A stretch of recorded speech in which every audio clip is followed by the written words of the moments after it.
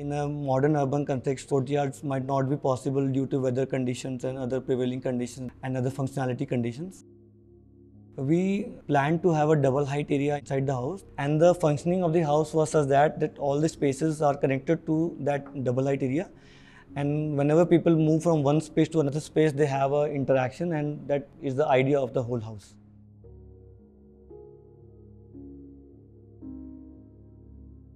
The site is located in outskirts of Gurugram. It's basically sector 110. This family is basically of 5 people who are staying in the house. And the client and his wife are a middle-aged couple. They have a daughter and a son.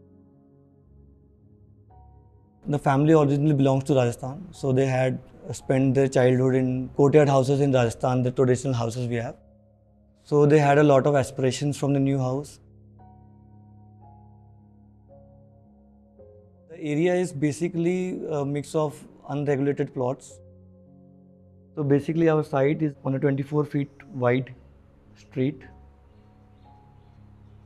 So this street terminates on a green plot which is adjoining the Dwarka Expressway on this side, and our plot is currently on this space, and there are few plots on the other side of a plot. Plot is north facing. Project has the advantage of having a wider street, and also it has the advantage of terminating on a dead end that allows very minimal vehicle movement on main street. We have a small tree on the northwest corner of the plot that basically frames the elevation of the house. So we had only north and south direction of our house that would allow us to have light inside the house. The family is a close-knitted family. They spend most of the time together. The idea was to have a connected house so that the family's bonding remains as we studied them. So this house basically has 2 floors, and it has a small gazebo on the terrace floor. The floor heights of the double height space, which is around 24 feet high, is the core of the house. That also makes it a duplex house. We have 2 volumes on both north and south side. So these are the 2 floors. And this is the volumetric space, which is also the double height area of the house. So the whole area acts as a light well into the house. And also this double height is the interaction space for all these areas. Because it was intended to be a very minimal project, so we choose the color white. It feels more airy inside outside, and the volumes feel much bigger in a white house. And secondly, the screen is the main element of the house that we see when we first have a glance towards the house. This screen has a high volume that is framed around with a 12-inch brick wall. We have a gazebo on the top which visually goes down to form a screen on the front, and this is the terracotta screen. We have a living area. We have the bedrooms on the top. On the back side we have the guest room on the ground floor. There's a kitchen on the back side of the guest room, and on top floor we have the master bedroom. We enter the house from this gate, which is in northeast, and in northwest we have a green area, and from the lawn we have a 1 entry. As we move further, we have a parking space for 2 cars.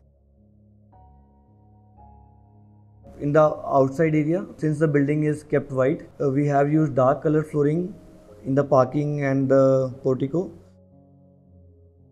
And rest the walls have been kept white with washable enamel paint in the interior walls. So these are the slit windows that we have designed that are integral connection between the living area and the parking area.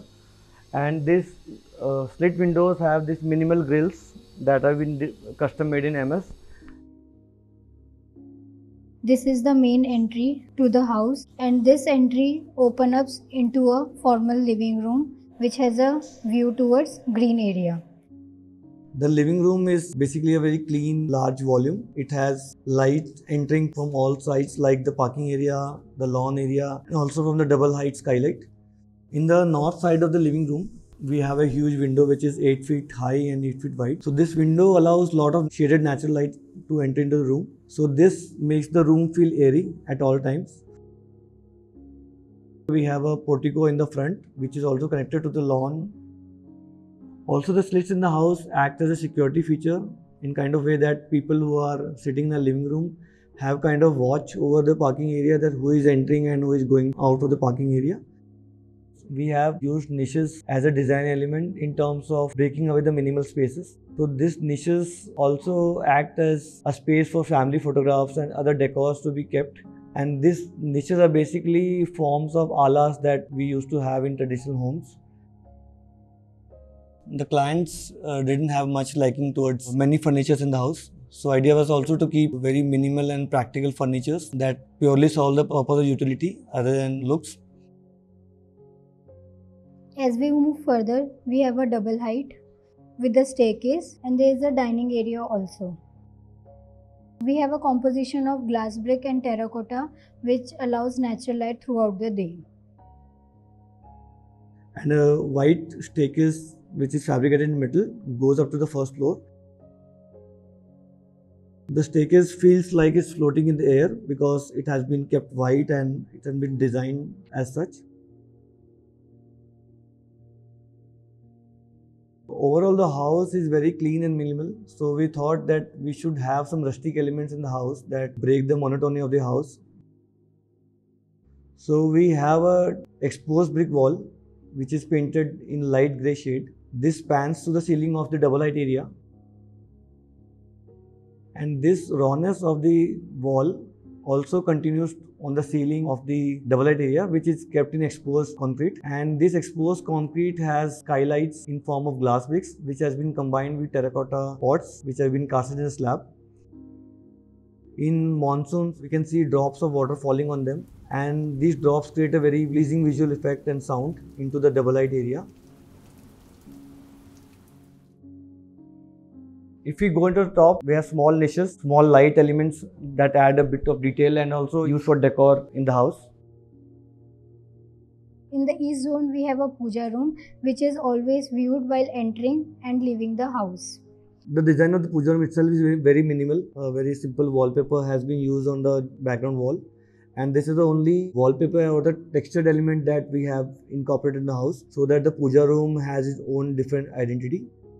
And in the southeast corner, we have a kitchen room which is attached to a utility area.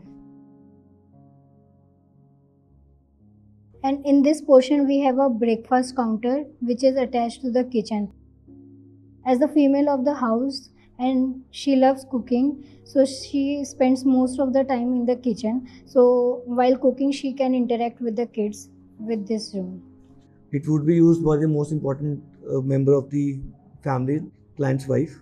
Location of the kitchen was to be such that when the kitchen is being used by her, she is not disconnected from other areas of the house. She can have a view towards the main gate at all times. For this, we have a glass partition between this puja room and the kitchen, and again we have a huge window on the entry wall, so that the person in the kitchen is always connected to the main door. In the south zone, we have a rear entry and which is connected to a 4 feet wide service lane. In the back veranda, we have a metal staircase which goes from ground floor to up to the terrace. As we move to the first floor through this staircase, which is in double height, we directly enter to the family lounge, which is the common space for 3 bedrooms. In the front part of the site, we have a 2 kids room.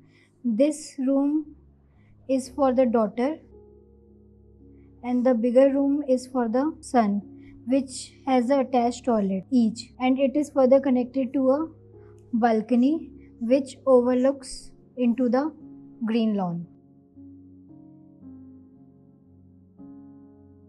Since the client's daughter will be using this room and she's a very artistic person, so we had to match her artistic ability to design a room for her. So in this room we have a small 4x6 bed instead of a large king side or queen side bed. This allowed space for her to have volume for doing her artistic activities and making paintings and all the stuff. There's a long study area in this girl's room. The daughter's bedroom is connected to a balcony that's around 8 feet by 7 feet in size. The son's room is around 14 by 16 feet in size, good size room. So this room is very minimal. We have a wardrobe and a study space which are grey and wooden in color. And this son's room also has a balcony connected to it because he likes to sit outside at times and enjoy the weather. In the rear part of the plot, we have a grand master bedroom with a dressing and a toilet area. This master bedroom is connected to a balcony and act as a landing for the staircase which is coming from the ground floor and going towards the terrace. The biggest bedroom is the master bedroom, which is one of the most spacious area of the house. Since we have a building which is G+2 on the back side of the plot, we had to have a layout that maintains the privacy of the clients and still allowing natural light to enter into the house. We have 2 windows on either side of the bed. And also on the 2 sides of the bed, we have a 2-foot wall that basically shields the bed and provides some kind of privacy when viewed from outside. Coming to this console was refurbished from the old house and used with the current house's theme of grey and light grey laminate. And the same laminate have been used in the bed also on the back side. And these minute grooves were added to add a hint of detail into this bed, and the light color of the same laminate has been used in this floating bed which has been custom designed for this area. General conception is that the minimal houses are very easy to design because they look very simple at the first glance, but the reality is total opposite. The minimal houses are very difficult to design because in terms of choices we have to make very bold choices, and these choices we make a very bigger impact on the final outcome of the design. This house we believe would inspire many people to have a open house in terms of light and ventilation, and they would definitely look this house as a example that how people should live.